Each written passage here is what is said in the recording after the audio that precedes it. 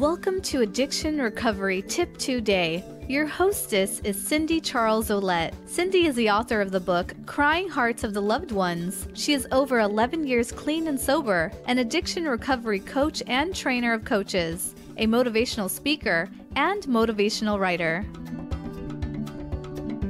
My name is Cindy Charles Olette, and I am the author of Crying Hearts of the Loved Ones. And but by the grace of God, I haven't needed to pick up a drink or use mind-altering drugs since December 27, 2003. And today I would like to break my anonymity and talk to you about my adventure doing my fifth step, because I had gotten clean and sober in a third world country and did not speak Spanish well enough. I had learned how to do my fifth step from Joe and Charlie. I had listened to a wonderful,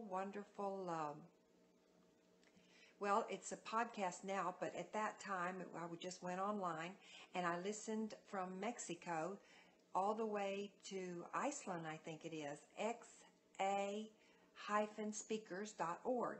And it is a wonderful, wonderful website, and you can listen to up to 3,000 leads and seminars and teachings. And I found Joe and Charlie, and I learned how to do my steps in a third world country and through Joe and Charlie. And I had all my fourth step written, and I was ready to do my fifth step. And I'd like to read that to you, what it is. Step 5, admitted to God and to ourselves and to another human being the exact nature of our wrongs. So I was ready to do that, but I didn't know Spanish enough to do it in that language. I needed to do it in English, because doing fifth step, explaining all the resentments that one has had and how one came about them, well, you need to know emotional words, and those words I did not know in another language except English. So it took me a long time, because it's a program of recovery that's wonderful, but it is has anonymity. I choose to break my anonymity. That's what I want to do. Let me see if I can go up a little higher here. Excuse me. I choose to break my anonymity, but that doesn't mean that other people need to do that. Professional reasons, social reasons, family reasons, perhaps, but people have their reasons that they have to maintain their anonymity. But I choose to break mine and tell you about my fifth step. So I had a hard time finding people or someone to locate to give my fifth step to. And so what I had to do was Google. I probably day and night I was trying to find a newspaper ad with something to do with some type of a AA or recovery program, and somebody's name in Texas, because I could get to Texas. It was closer than other states for me. And I finally found one name, but that name was, it could have been, it was like a unisex name. It could be used for male or female. I didn't know, and I didn't care. I found their phone number. I called them. They were on a coastal town in Texas. The third time I called, someone actually answered, and I explained my situation, that I needed to get my steps done so that I could stay clean and sober, and that I could fly there if they would be so kind to sit with me and listen to my fifth step. And so I spoke to a man, and then he handed me to a lady, and I told the same thing to the lady, and then the lady asked the man, and they said yes. So I didn't know who I was going to go see, a male or female. It didn't matter at this point. I needed to get my steps done to stay clean and sober. And once anyone does their fifth step, life really is magnificent, and it's just worth it. I can't see any reason to delay doing the steps, knowing that life is going to be so wonderful, because after we're in the ninth step, that's when our promises on page 84 do begin to come true. Anyway, so I fly to Houston. There wasn't an airport in that little coastal town, and my very best girlfriend had her brother-in-law pick me up, and she couldn't drive. She was very ill, and on a coastal town also in Texas. And I called that person, and I did talk to a woman, and she said, how are you going to get here? And I said, I'll walk. And she said, no, I don't think you will. It's pretty far. I said, it looks kind of close on the map. We walk a lot in Mexico. And she says, no, it's very, very far. You're not going to be able to walk that far. But I'm going to have a gentleman pick you up, and don't be afraid. Don't be afraid. He's to be highly trusted, and he'll pick you up, and then he and his girlfriend will pick you up again after you get finished. So he did. He picked me up the next day, and he was an old-timer. I was so blessed to get to know this gentleman. He died about 3 years ago. Later on, he did marry his girlfriend, and they and my husband of 7 years now, who's also in the program, 21 years, we really became great friends. But he picked me up and he dropped me off, and I went into this house. Now, I've been out of the United States 21 years, so I was like, if there'd been a fly or a bee, it had gone in my mouth. I mean, I was like, looking at this beautiful modern house. And so we sat down. She was unpacking. She had just bought the house, and we went through my 96 resentments, and she was so kind and really a living example of someone who works and lives the 12 steps of a recovery program.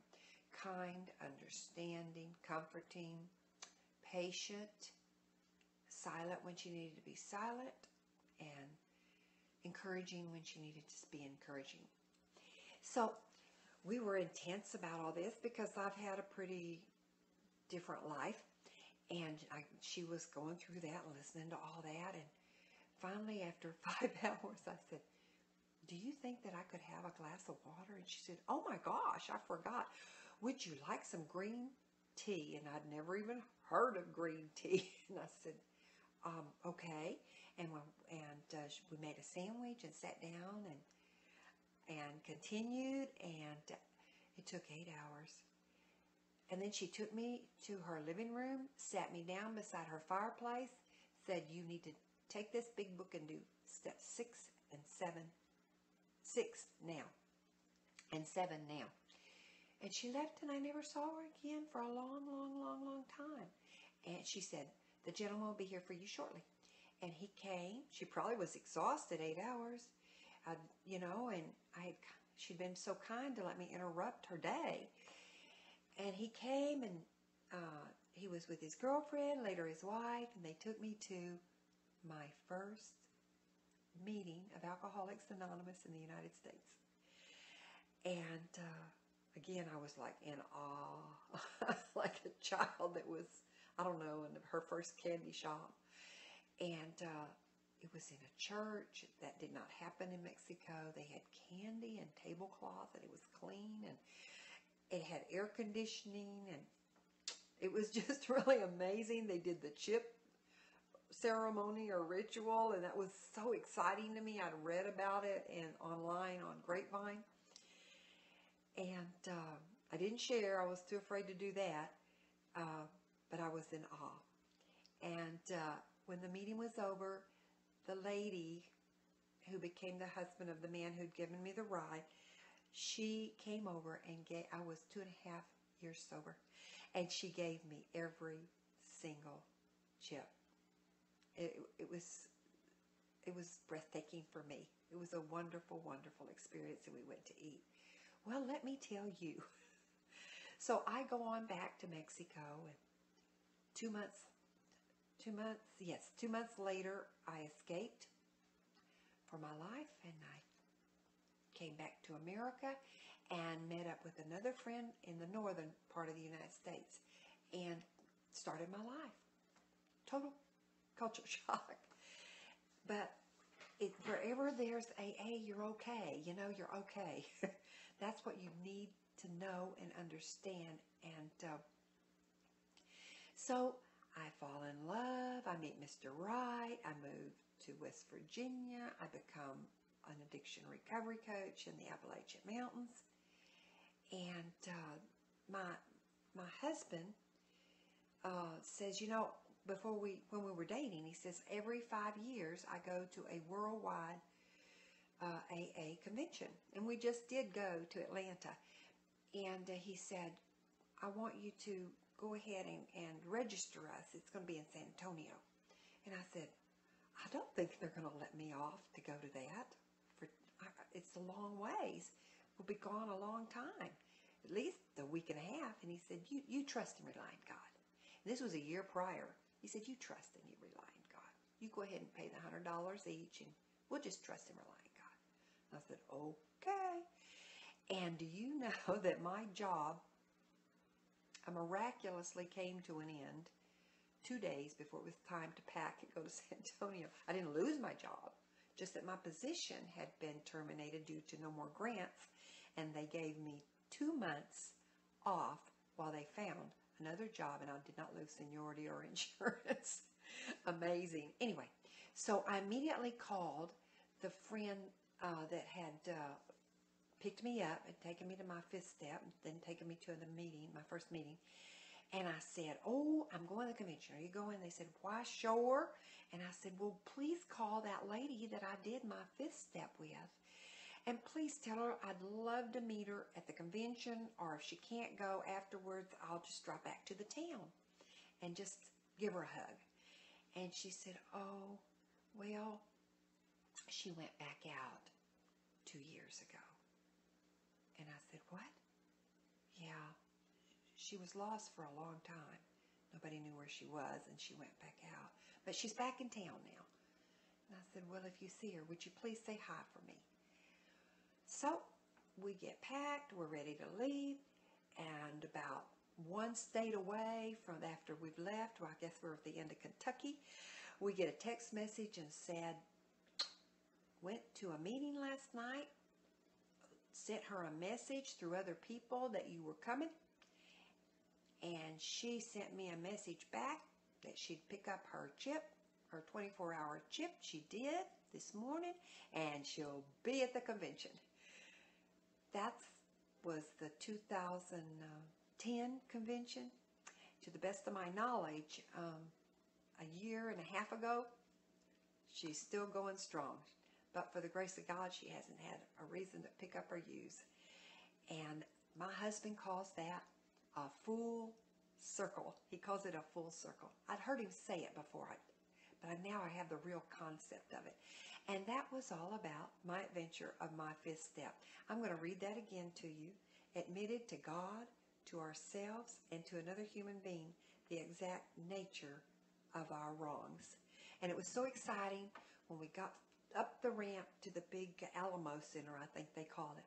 And there she was in cowboy boots and a cowboy hat, and she says, howdy, and gave me a hug just like she had never left the program. Thanks for letting me share. And just for today, remember that we don't pick up or use no matter what.